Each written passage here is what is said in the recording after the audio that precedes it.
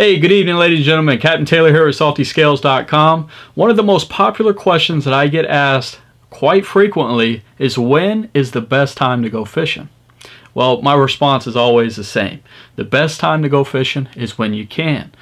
But that doesn't mean you can't improve or increase your odds when you go fishing by knowing a few different things and utilizing a very great tool that's available, and it's free to all of us anglers right here on the World Wide Web.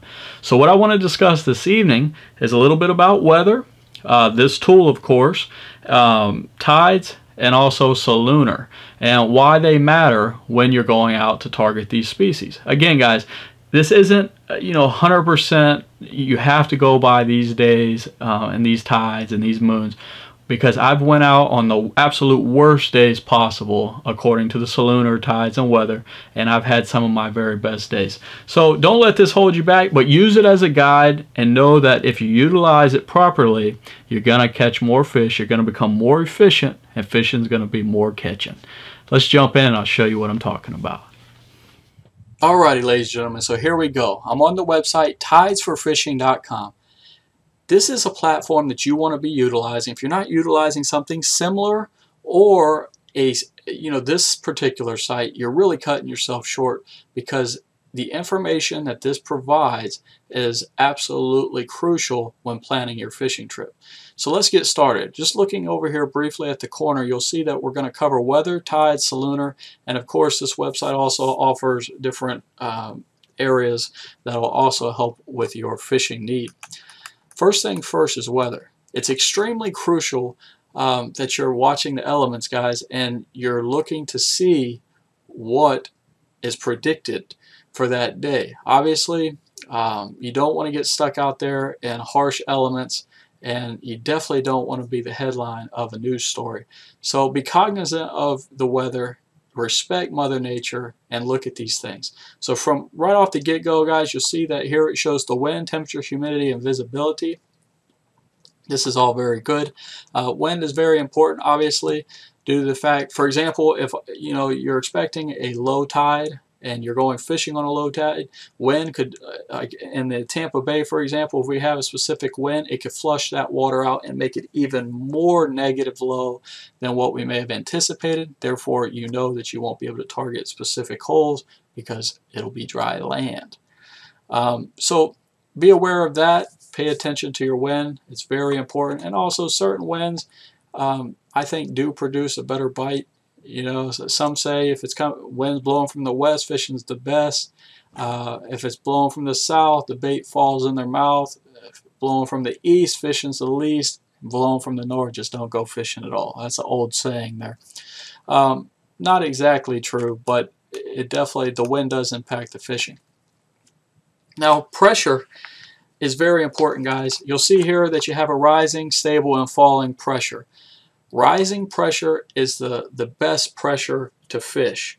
And the reason being, just so you know, the barometric pressure is defined as the weight or mass of the entire air column on a unit of the surface of air at sea level. And why it's important is because fish sense pressure changes through its air bladders. And fish that have small air bladders, such as king, Spanish mackerel, wahoo, and dolphin, aren't as affected by barometric changes as those with large bladders, such as trout, redfish, tarpon, grouper, and snapper. And the reason being is because fish with small bladders have a body density that's closer to that of the surrounding water. They don't sense the pressure changes as dramatically, so their comfort levels aren't drastically altered. However, many things they eat have air bladders, and that alone could have a big impact on where you might find them and how they might behave. Fish with large bladders quickly sense when the air pressure is changing, or dropping, I should say, because there's less pressure on their bladder. And when there's less pressure, squeezing their bladder expand a bit. When their bladders expand, fish become uncomfortable. They relieve their discomfort by moving lower in the water column or by absorbing extra gas in their bladders. And because of their anatomical and physiological stress that's exerted on them, they're not worried about eating at that particular time. They're more concerned when trying to find a depth where they can stabilize their bladder pressure and feel good. So I'm pretty sure you can relate to that. When you're not feeling well, you really don't think about eating, do you? I know I don't. And the same thing applies for fish, you know, or animals in general. So that's important, guys, to make sure, you know, and you can see these charts are very detailed. It's a little harder of a condition to predict, this pressure, but I think with our technology this day and age, we're getting a little better. But you can see how this pressure here increased drastically at 8 a.m. and then had a sharp decline for a large portion of the day, and then a sharp incline again at 8 p.m. It started 8 to 12. So that rise in pressure definitely will help increase your odds of catching fish. Let's continue to scroll down. Here's the UV protection or the UV notification. And guys, this is super critical, and this is one of the reasons we started Salty Scales Fishing Apparel, is to put out long-lasting American-made performance gear that keeps you protected from the elements.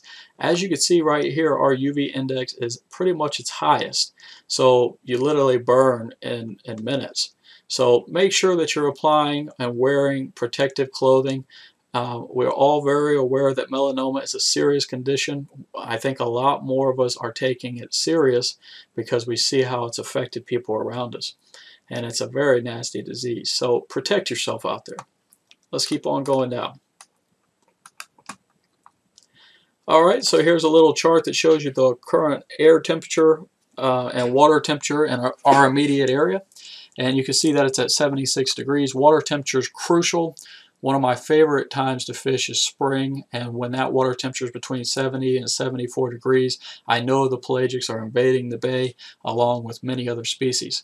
So the water temperature definitely plays a vital role in knowing when to target what species. Learning that and logging it will help you. Alright, so let's continue to go down. You'll see here's another little chart that's showing the wave period. So when the waves might crest, the significance and the height of that wave, which is 2.6 feet. So they're fairly large. And of course we have a west-southwest wind or wave currently. And this is important, guys, because if the wind's blowing opposite of that, you know that you could potentially have even larger winds or waves, and you know, it could be detrimental to your trip depending on if you're trying to cross a large body of water. All right, and then this keeps you know, going on with the wave height. Also helps show you the sunrise and exact sunset period. And we're going to keep going down here. This shows you the high tide and the low tide, when it might be rising and when it's falling. These are important, guys. Understanding the tide tables and the tidal coefficients will tell you the amplitude of the tide forecast, which is the difference in height between the consecutive high tides and the low tides in that given area.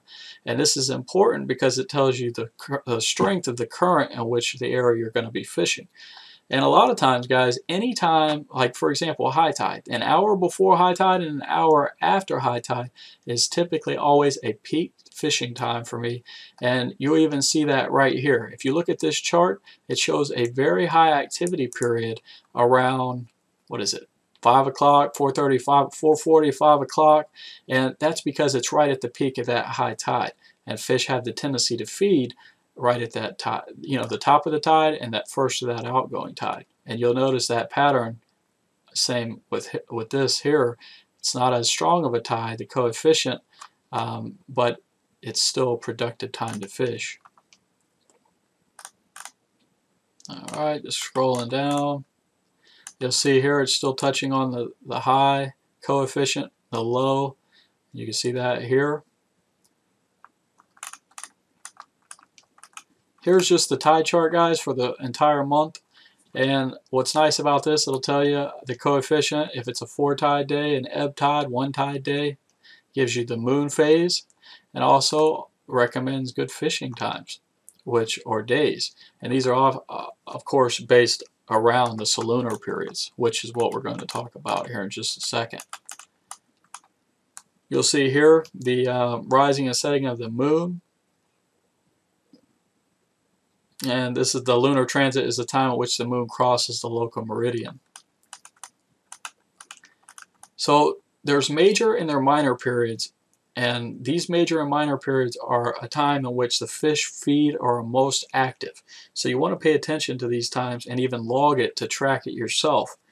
But you can use these tables, and fishermen and hunters do it all the time, to tell when the moon is directly underfoot or overhead. The strongest activity occurs when there's a full moon or a new moon, and is weakest when there's a quarter moon or a three-quarter moon. This is because the combined gravitational force of the moon and the sun is strongest when both are directly above or directly below our heads. So this is very important, guys, to pay attention to.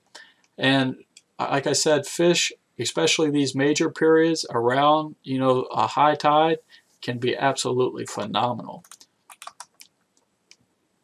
And again, this just goes into more detail as to when the fish will feed the best. Moonrise, moonset, sunrise, sunset.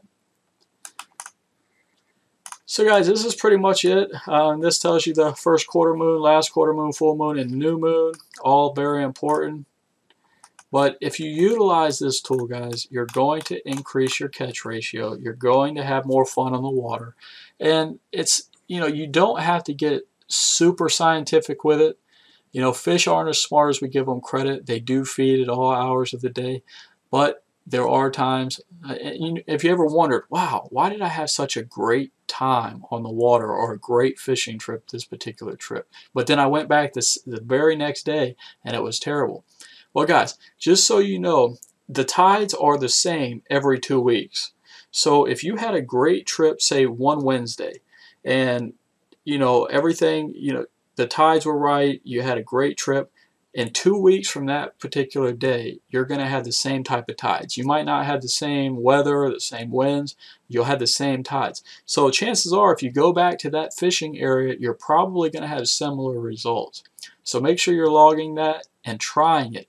If you enjoyed this evening's tips, please give a thumbs up, comment below, and subscribe if you haven't already.